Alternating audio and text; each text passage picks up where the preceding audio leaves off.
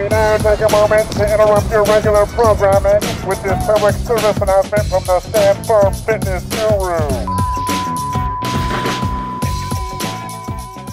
Aloha, Doug Jones here, coming to you from the end of the Alakai Swamp Trail, or the Alaki Swamp Trail, depending on how you want to pronounce it, overlooking the beautiful Hanalei Bay on the north shore of Kauai. Now this is the land of Hanalei. This is Puff the Magic Dragon.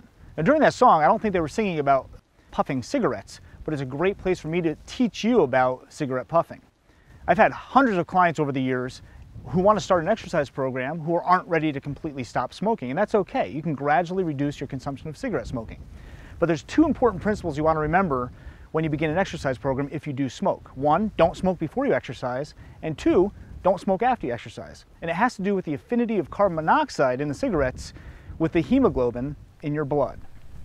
Getting right to the point, the hemoglobin molecule in red blood cells is designed to bind to oxygen and transport it from your lungs to your muscles, especially during exercise. However, carbon monoxide, which is found in cigarette smoke, has an affinity to this hemoglobin, which is 240 times stronger than that of oxygen. In other words, a few puffs of smoke can quickly conquer a body full of fresh air, so to speak. And before, during, and after exercise, your body needs all of the oxygen it can get. So, if you haven't quite quit smoking yet, please do yourself and your body a big favor and don't smoke for at least an hour before and an hour after your exercise session, and hopefully gradually build up from there.